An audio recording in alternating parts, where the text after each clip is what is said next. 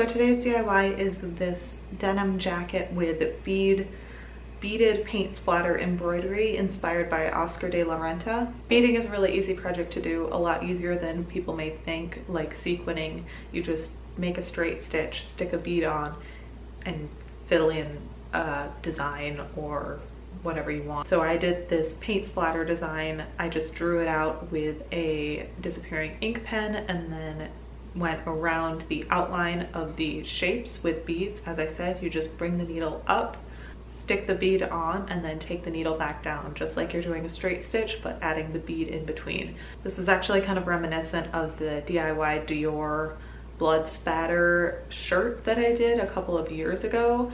With a project like this, I would recommend using smaller seed beads. I ordered these beads online. They're a lot chunkier than I thought they were going to be. It is helpful because now you can really see what I'm doing, and it was a lot less time consuming. But for the real traditional beaded effect, I would go with seed beads. You can also use an embroidery hoop to stretch the fabric that you're working on, just to make sure you don't get any kind of bubbling or misshapenness in the area that you're working on. This is the final look.